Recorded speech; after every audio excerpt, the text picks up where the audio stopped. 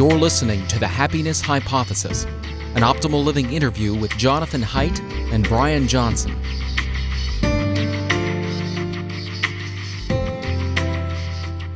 Hi, this is Brian. Welcome back to the Optimal Living interview series. Today I'm thrilled to be chatting with Jonathan Haidt, one of the leading positive psychology researchers and academic professors, about his great book, The Happiness Hypothesis. It's one of my favorite positive psychology books and favorite books in general. Really smart, really grounded, and practical. Jonathan's now at NYU. He's an editor of the Positive Psychology Journal, Flourishing, and just excited to be chatting today. Thanks for taking the time, John. Oh, my pleasure, Brian. Good to be here. So, the happiness hypothesis, you basically frame a couple different hypotheses, and then you present your hypothesis about happiness. Can you give us the high-level overview of that? Sure. So the book started out because I was teaching introductory psychology at the University of Virginia, and I would try to illustrate psychological ideas by having quotes from the ancients. And for a while, it looked like I might not get tenure. My publication was going slowly, and I thought, well, if I don't get tenure at UVA, I don't want to transfer down to a third-rate university. I think I will just leave the academic world and try my hand at writing popular books on psychology. And wouldn't it be fun to collect all those quotes I've been using for Psych 101 and collect them all together and then write chapters on whether they're true or not? So that was the origin of the book. It was really just a kind of an escape path from the academy if I failed to get tenure. And it was originally going to be called 12 Great Truths, Insights into Mind and Heart from Ancient Cultures and Modern Psychology. And because after I started, well, I did get tenure, just barely, but I did get it.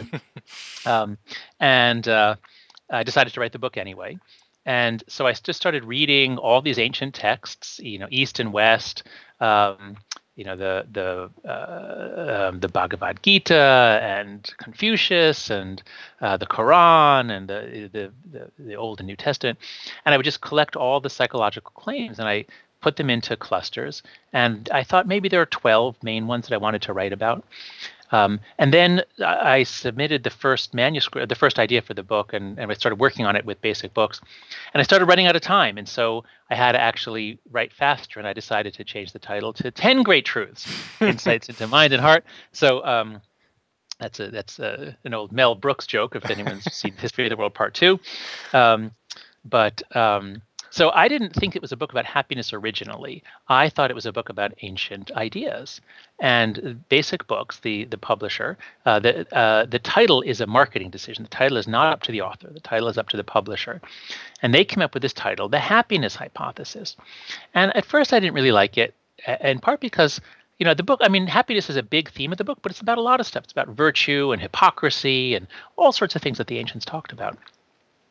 But by the time I finished the revisions, I realized that actually there are 3 hypotheses about happiness. And so I thought the title actually works pretty well. So the first hypothesis about happiness is that happiness comes from getting what you want. And that might be why we try to get so much stuff and we work so hard for things. We think it'll make us happy. But the book covers all the research on why it is that the happiness of attaining your goals is very short-lived. People are often surprised. You can work for years for something, and when you succeed, you're happy that day, maybe the day after. But it doesn't usually last more than a day or two. We quickly reset our expectations, and we're on to the next thing. So a more sophisticated version of the happiness hypothesis is that happiness can never come from making the world meet your demands. Happiness comes from changing yourself. It comes from within. And the Buddhists and the Stoics certainly said that. Many ancient wise people said that. And that's a better one. And that's the one that I thought was the right one when I started writing the book. But by the time I finished writing the book, I decided that might be a good approach for people who lived in the ancient world where terrible things could happen to you without warning the next day. Disease, raiders from the next tribe, warfare, all kinds of starvation, all kinds of bad things can happen to you. But today, it's not like that.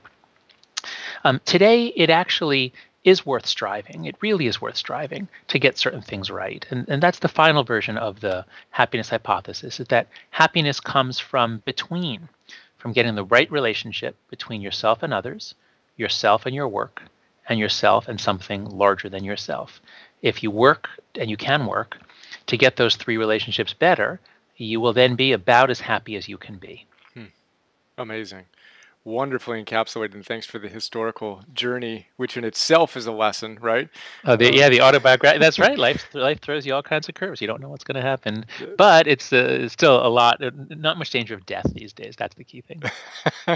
Oh, so good. Well, I want to look at some of my favorite big ideas, and at the top of my list is the frame you use to describe Freud's relationship between the ego, the superego, and the id. You call it the rider and the elephant. Can you talk to us about that? Sure. So something I realized in teaching is that you can't just lay out facts and then give evidence. It's really hard to pay attention to that. You need to tell stories and use metaphors because our minds are story processors. Little kids have no trouble tuning in if you put something in the form of a story. But if you try to explain something factually, even to 18-year-old kids in Psych 101, it's hard for them to pay attention. So I like to use a lot of metaphors and stories. And one thing I saw in reading all these ancient works is that lots of cultures have conceptualized the mind as being divided into parts that sometimes conflict. That actually was great truth number one in my Psych 101 class. The mind is divided into parts that sometimes conflict. And of course, Freud was the master at observing these splits and explaining them. And we all have this experience of what he called intra-psychic conflict. And how do you control your mind? How do you make it do what you want? How do you make yourself get up at the time you want to, or not eat the desserts that you want to? And so we've all had this experience. And the most obvious metaphor is a horse and rider. And Plato used that metaphor. Plato gave us the idea in the Phaedrus, I think it was, that the mind is divided, or the soul is like a charioteer guiding two horses. And the horses, there are the emotions, there's the dumb emotions and the dumb passions and the good passions, but the charioteer is reason. So I thought about that metaphor, and I ultimately decided. Now, I honestly don't know if I stole this from Buddha or if I thought of it independently, but I started thinking of it as though, well, a horse is I want something much bigger and smarter. Because now we know the unconscious, Freud's unconscious was pretty smart, but in a devious sort of way. Now we know that almost everything that goes on in our minds is unconscious. So the more modern view of the unconscious is that it's wise, it's very good at certain processes, and it's gigantic compared to the conscious. So I decided to have it be a rider and an elephant. I thought that was much better than a horse and rider. And then as I was writing, I realized that Buddha says, a man must tame his mind as an elephant trainer tames an elephant. Now, I'd read Buddha at various points in my life, so odds are I just got it from him. I don't know, but unconscious working. Yeah, that's right. But at least here, I certainly give him credit in the book. And so that is the metaphor. So when I die, if I'm remembered for one thing, it'll probably be that metaphor because it seems to be a very sticky metaphor. Psychotherapists love it. Lots of people write to me and tell me that it really helps them. It's just the basic idea that your conscious mind, what you're aware of, is like a little boy perched on the back of an elephant, and maybe you can kind of kick him or pull his ears or something, and you can try to make him go to the right or the left. And if he's not doing anything, he'll do it. But if the elephant decides that he wants to go to the left, he's really strong and you really can't stop him. And so once you see that you are not the rider, you are the whole thing.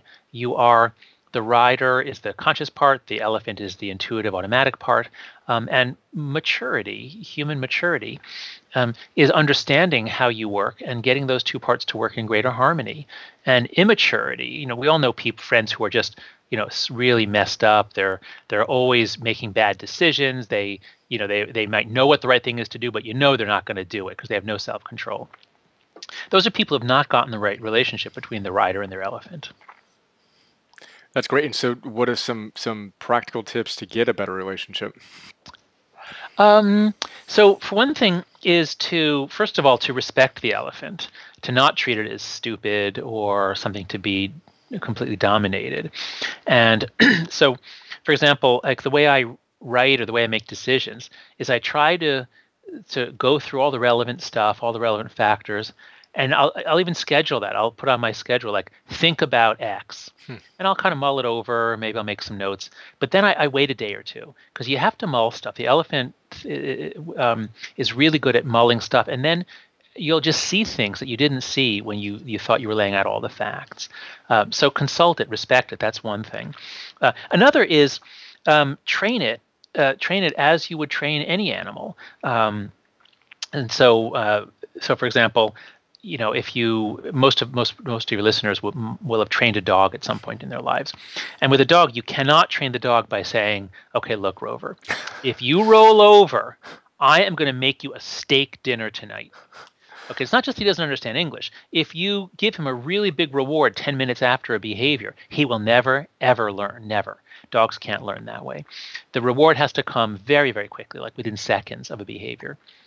So gradual tuning up, gradual training is the way to change the elephant.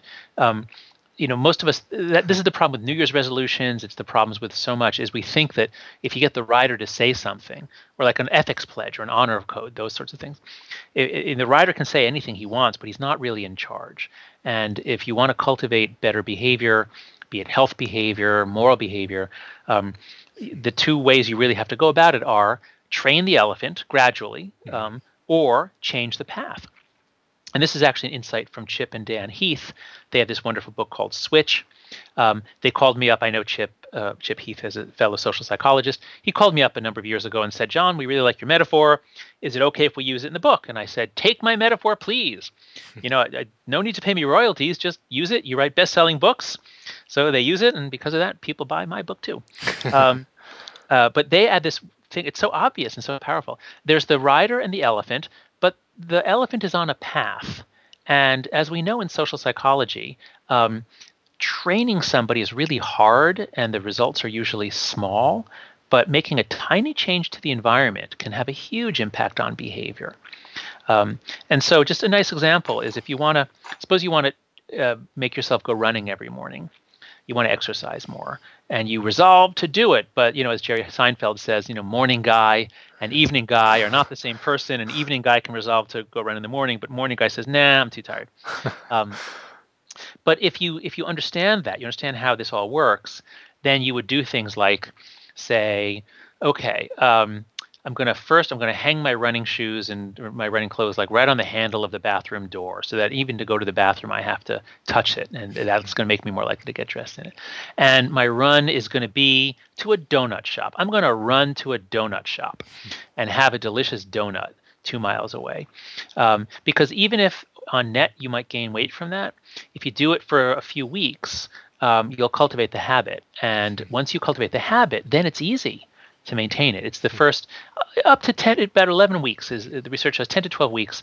After that, a habit is really going to stick. And if you develop a good habit for life, it's worth eating a couple dozen donuts to get there.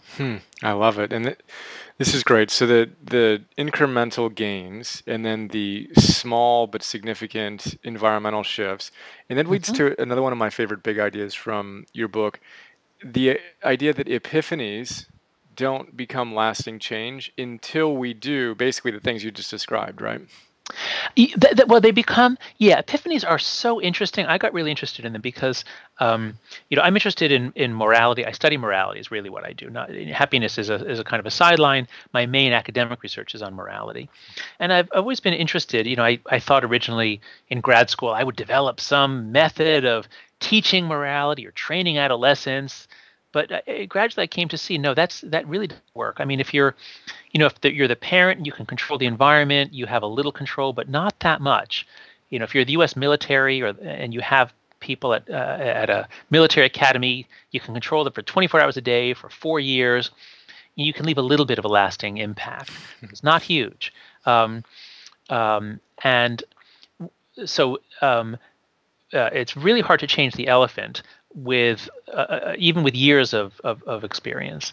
But there are all these cases of religious conversion experiences, cases where somebody changed, and it's always a moral change. When someone has these spontaneous peak experiences that Abe Maslow described, and there's a wonderful book called Quantum Change by Miller is the first author.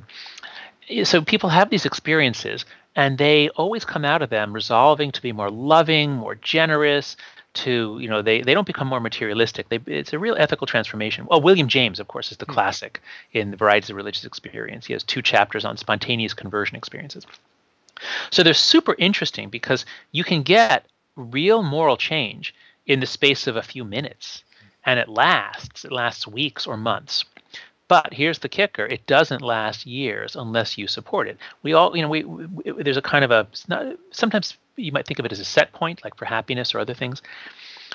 If you can have whatever epiphany you want and feel that you're a different person, but once you go back to your job and your friends and your routine, you'll go back to your old self over time. And so it's very important, if you have an epiphany, you want to support it, to develop some additional friendships or new friendships to change your environment. The Buddha understood this very well. That's why Buddhists talk about the Eightfold Noble Path to Enlightenment. It's not just meditating and achieving insights. You have to get the right community to support it. So good. And then to create that lasting change out of that. I love it. And then you just mentioned meditation. So let's go there. Meditation. You have my absolute favorite passage on the power of meditation, which I've shared I don't know how many times. What do I say? Okay. You say, I'll read this right now. You say, suppose you read about a pill that you could take once a day to reduce anxiety and increase your contentment. Would you take it? Suppose further that the pill has a great variety of side effects, all of them good. Increased self-esteem, empathy, and trust. It even improves memory. Suppose finally that the pill is all natural and costs nothing. Now would you take it? The pill exists. It's called meditation. Yeah, when you do the research on it, so the research in meditation is a little tricky because it's an area that has so many true believers and people who love it and desperately want it to be good. So some of the research, at least when I reviewed it back in 2004, 2005, a lot of the research was very sloppy. But I reviewed what I could, and the best research did seem to show that it really does have all these good effects, and there's not a single negative side effect. Whereas with Prozac and those pills, they work. I've tried them, but they mess with your body. I felt as though there were like workmen banging around in my brain when I was on those. And at times in my life, especially when I'm emotionally, when there's just a lot going on and I'm anxious, I've done meditation, and within a couple weeks, it really, really helps. What it helps is, you come to see, you get practiced at letting go of things, at letting go of thoughts, and seeing thoughts just floating on past, like foam on a stream, or like clouds passing you in the air. And so you train. I'd say you're training the elephant. You're training your mental habits to let go of things rather than perseverate. One of my favorite psychological quotes from The Simpsons is a scene where Homer says, "Shut up, brain, or I'll stab you with a Q-tip." And that's the way it often feels. You have these repetitive thoughts. I know, whenever I have an argument with my wife, or I'm repetitively going over my side of the story, and I know what I'm doing. I recognize that these are cognitive distortions from cognitive therapy. This is bad thinking, and I say, stop it. But it's hard. But meditation really helps you stop it. It really helps you gain control. It helps you get a harmonious relation between the rider and the elephant. And that's, of course, why Buddha talked about the mind that way. And that's why Buddha was such an advocate of meditation. And when I say Buddha, I really should say the whole Hindu tradition out of which Buddhism grows. Mm-hmm. Buddhism was drawing from a very ancient Hindu tradition of meditation. But the whole book is about the wisdom of the ancients. Mm-hmm. And what I found is, the ancients knew nothing about chemistry and physics. They were just horrible. But when it comes to consciousness, they were as good as anything we have today. It's amazing. So let's go to what we have today. And you referenced it just a moment ago, cognitive therapy. So talk to us about why you're such a fan, why it works, what it's about, et cetera. So cognitive therapy is the most widely used form of therapy. Now, there's a couple of real conundrums with psychotherapy. One that's been known about since the 60s or 70s is that when you compare psychotherapy to placebo, for most conditions, it's better than a placebo. But every form of psychotherapy works about as well as every other. And it's very hard to identify exactly why any form works. So this is a long-standing puzzle. And if that's true, then you should just pick the kind that is easiest and has the best success rate in terms of people sticking with it. So, for example, this is why, I mean, meditation is actually kind of hard. A lot of people drop out. It takes a lot of perseverance and skill. Practice, I should say. Cognitive therapy is really easy. You can just buy the book Feeling Good by David Burns. And it's a pop psych book. It's incredibly easy to read. And he reports a study in the beginning that shows that people who read an earlier version of the book, if you just read the book, you actually get symptom relief, better than placebo. What I love about it is that you learn the names of these distortions. And once you have names like the fortune teller error, people say, oh, I can't go to the party. If I go to the party, looking like this with this blemish on my face, everyone's going to laugh at me. And then they'll think this of me. I mean, we predict the future in a ridiculous way. Or catastrophizing. If I do something wrong, then a terrible thing will happen. I'll get fired from my job. Emotional reasoning. If I'm feeling threatened, then he was threatening me. Once you have names for these distortions, you kind of laugh at them. You say, "Oh, there I go again. There's that fortune teller error," and you learn a technique for writing down on paper what your repetitive thought is, what feelings that's giving you, what the actual facts of the situation are, what another interpretation of those facts are, which is more conducive to equanimity and more conducive to more in tune with reality. And then once you reframe it, you feel relief. You actually feel the anxiety decreasing. You feel it drifting away. And so I've just described to you the process of CBT, but now let me so chapter 2 of the of the Happiness Hypothesis opens. So each chapter in the book opens with quotes from the ancients that illustrates the psychological truth. And here are the two that open chapter 2, Changing Your Mind. Quote, the whole universe is change, and life itself is but what you deem it. That's from Marcus Aurelius. And the same idea from Buddha. Quote, what we are today comes from our thoughts of yesterday, and our present thoughts build our life of tomorrow. Our life is the creation of our mind. Later in the chapter, I cite the quote from Shakespeare's Hamlet. Let's see. There's nothing. Oh, yes. There's nothing good or bad, but thinking makes it so. So this is a great truth of psychology, and CBT is the most focused technique for taking advantage of it. Life itself is but what you deem it. So let's look carefully. Let's come up with another appraisal, and voila! I reinterpret what happened at the party last night, and suddenly my anxiety's gone. That's amazing. And practice it again and again and again. Incremental changes. The elephant gets trained. Exactly. That's right. It's training. That's right. And so you don't need to talk about your childhood with a psychotherapist, with a Freudian analyst. You don't even, look, often people do have real problems in their relationships, and they have to, so, a general purpose psychotherapist is a wonderful thing, and many people do need it.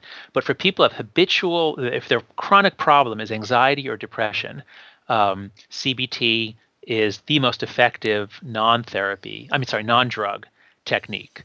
Others will work as well overall, but CBT is so easy to do that people really stick with it and get very lasting results. So good. Couple other things I want to chat about. Vertical coherence. Talk to us about vertical coherence as it relates to our goal setting and striving and all that good stuff. Yeah, this is probably the most subtle concept in the book, and I think you are the first person ever to ask me about it. It's one of my favorite concepts, but it's not one that's gotten a lot of pickup. In chapter 10 of the book, which is the one on meaning in life, it's the one that kind of brings everything together and presents the idea that happiness comes from between. I talk about this really great idea that I got from Mike Csikszentmihalyi,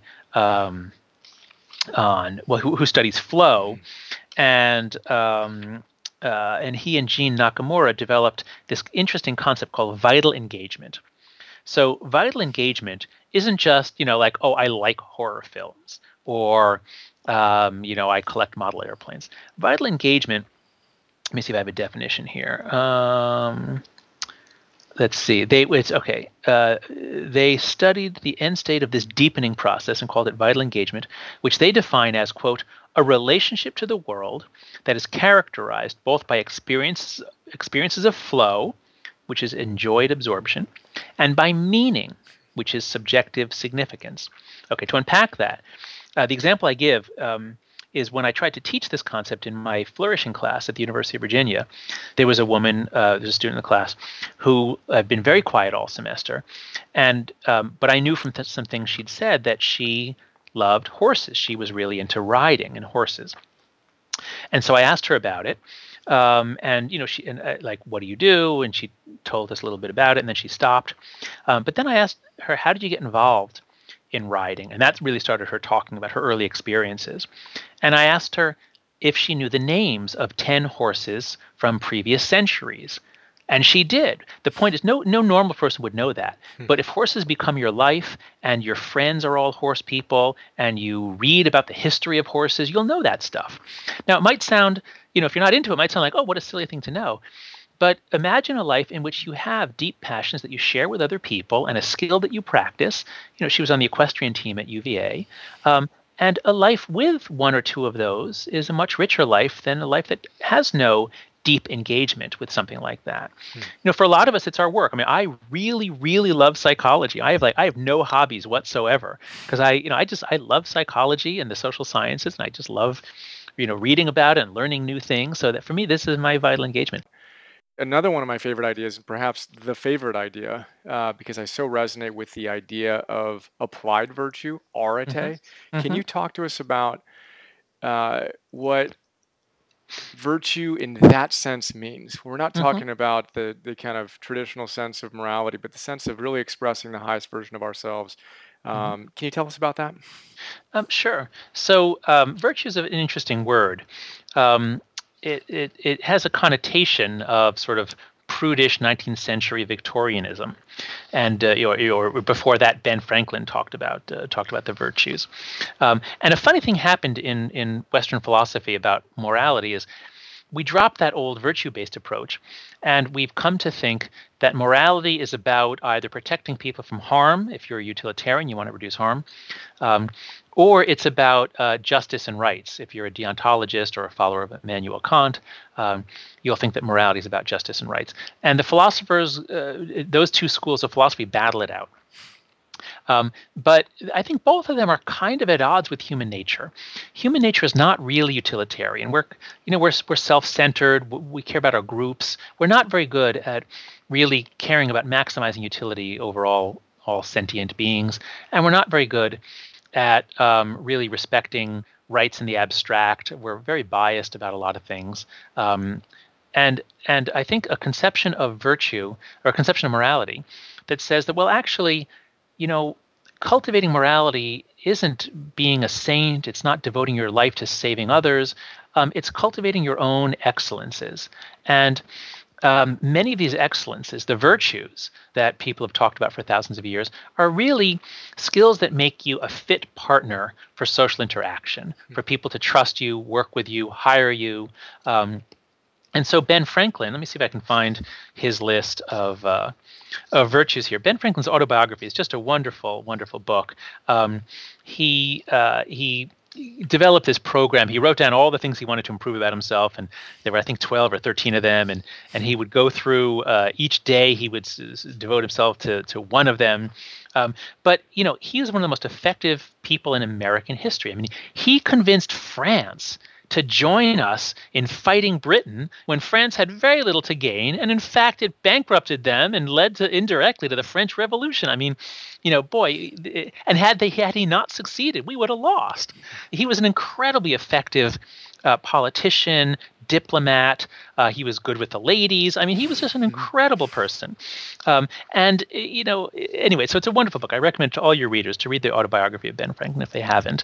But I think this is a good way to think about self-improvement. It's really like gardening. It's like cultivating over time, cultivating habits and skills. Meditation can help you. For example, loving kindness meditation can help make you more loving.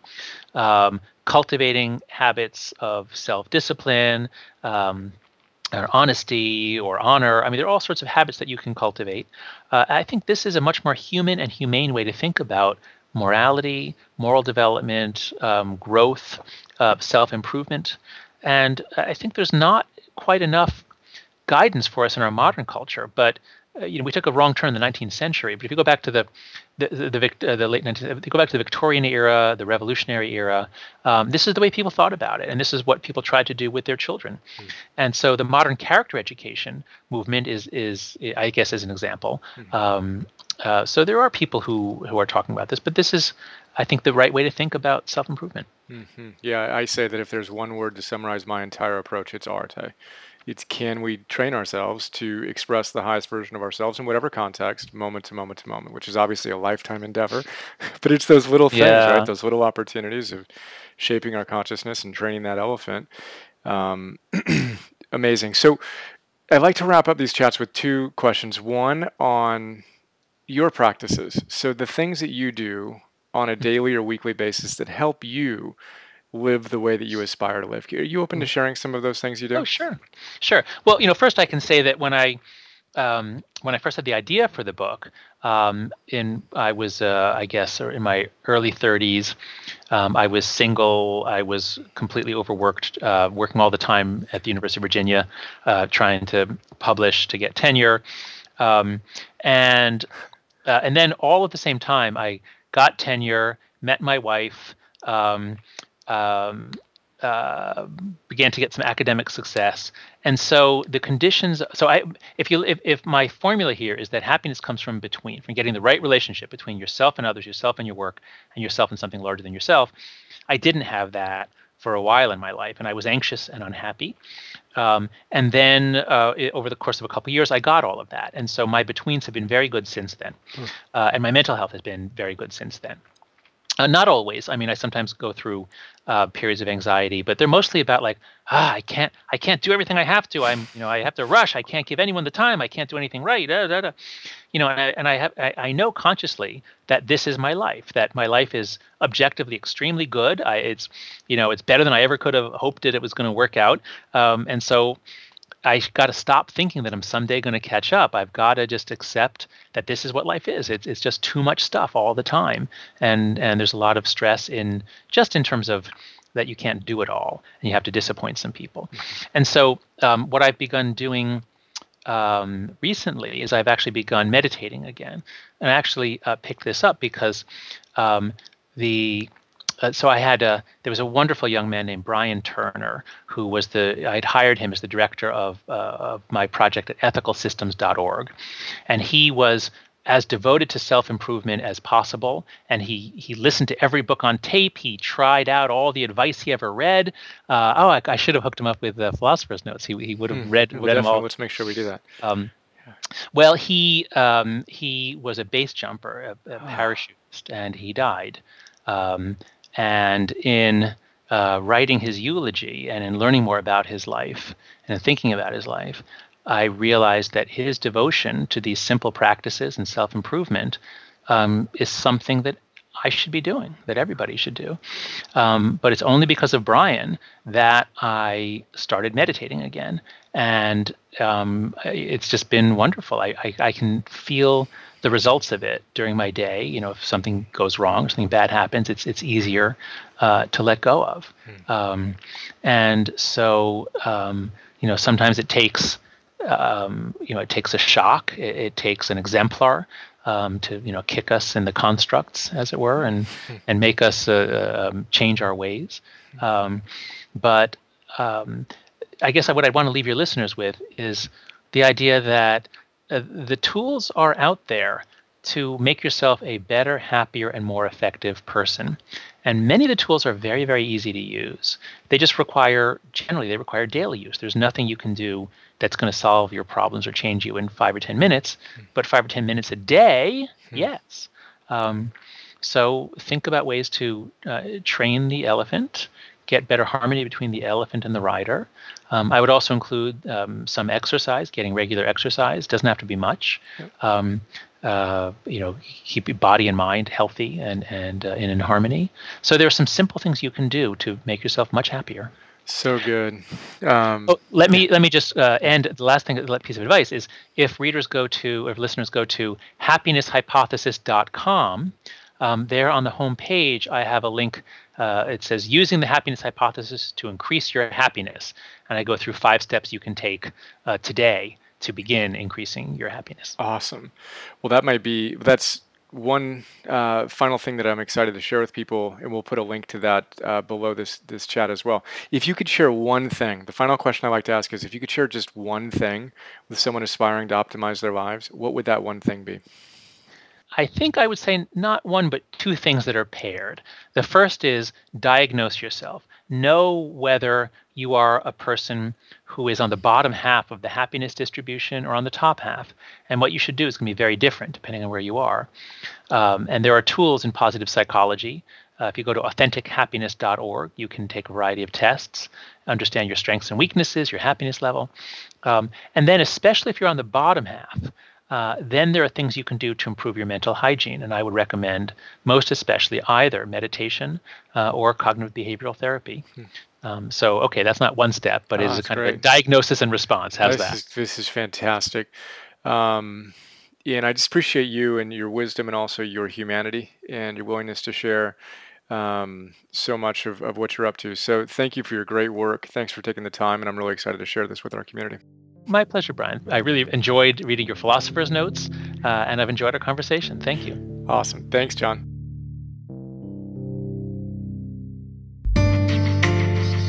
We hope you enjoyed this Optimal Living interview. Please visit brianjohnson.me for more.